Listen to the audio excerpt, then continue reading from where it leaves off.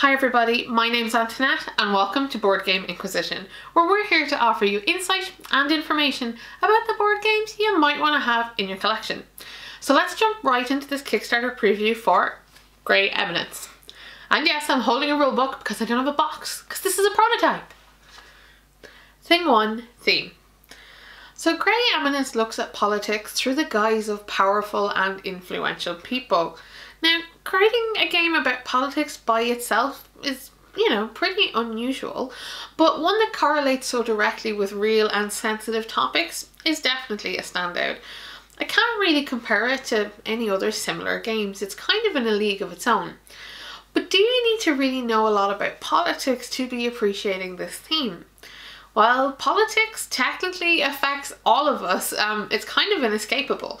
But speaking as someone who doesn't really follow political issues directly, I still found plenty of things to connect with in this game. How interesting this theme is really depends on you. Thing 2, mechanics. Gray Eminence combines a number of mechanisms such as bidding, hand management, and some sort of social deduction too. There's something very elegant about how it's all put together, and I feel like it really replicates the theme incredibly well. It's fun and engaging trying to manipulate the event outcomes, but also trying to convince other players to join your cause. The way that the tweets are revealed during events is both harrowing and hilarious, and I kind of enjoyed the unknown element they brought to each event. Now, you can approach Gray Eminence in two ways. One where everyone is secretive and keeps their cards to their chest, or another where there is much wheeling, dealing, and haggling between players. I really enjoyed the fact that these mechanics lend themselves to a variety of playstyles, and yet still remain true to the theme. Thing 3, on the table. So this game's table presence comes primarily from your character cards and your player mats. And I'm not gonna lie, it does look a little bit busy when it's all set up on the table. There is a central board and plenty of decks of cards, but they really don't seem to take up that much space. Setup on a whole is quick and straightforward, and the rulebook, which isn't entirely finished might I add, is short and definitely to the point. There's no doubt about it, this is a lengthier game to play because there's a variety of tough choices to be made, lots of chat and social interaction. Variability wise, there's plenty here due to the large number of cards in both the tweet and the gold stack, and you even have the option to play the game for 5 or 8 rounds, giving you different ways to approach the puzzle each time you try it out. Thing 4, how does this game look and feel? Well, firstly, take note that I have a prototype. This is not the final version of the game. It may not even look like this, but I still have to comment, I suppose, on its aesthetic appeal. And Gray Eminence does look dark, brooding, and very slick. We feel like we're entering into this warped parallel version of our own world with these dark and eerie characters. It's definitely very foreboding. The cards themselves are made of something kind of incredible, which feels durable and nice at the same time.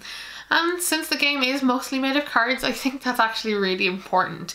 I like the player boards a lot. They have all of the game phases written on them and space for your cards, and this definitely helps to keep track of everything while you're playing. But I can't help but wish that there was less text on them.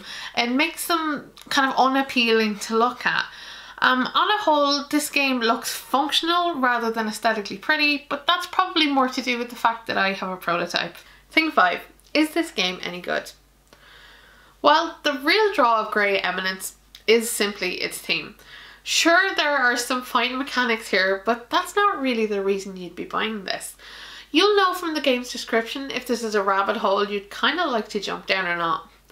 Now, the theme itself, I think we can all agree that politics is important, and it's something that affects pretty much every aspect of our lives.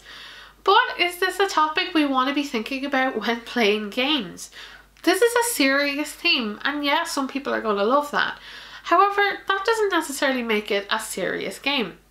Oftentimes your character will require an outcome you wouldn't have chosen yourself, and this can kind of distance you from becoming overly involved with the topics at hand. However, that doesn't dismiss the fact that there is space here for some serious role-playing and the ability to try out different ideas that are kind of different from your own.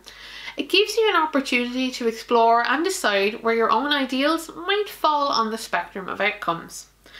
Now, Gray Eminence is aimed at creating dialogue, and I can see it doing just that. However, I do feel like the robustness of the game itself can kind of distract from the issues at hand, as you know, you're so focused on meeting objectives.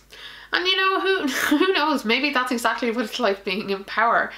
Now, depending on your game group, you really can play this two ways, and it can be an exercise in espionage or open debate, both of which play into the theme here really, really nicely.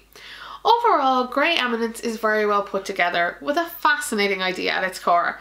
However, because it is so deeply entrenched in modern politics, I don't think it's going to be everybody's cup of tea. Do I think you should have Gray Eminence in your collection? This is the kind of game that's going to appeal to you if you like being sneaky and competitive with your friends. And of course, an interest in modern politics wouldn't go amiss either. You've been watching Board Game Inquisition. To get future updates about new videos, why not like or subscribe to the channel? Or if you've got any comments or queries you'd like to make about Gray Eminence, I'd really like to hear from you. And until next time, I'll be here playing games, asking questions, and of course perusing my collection. Take care, everybody.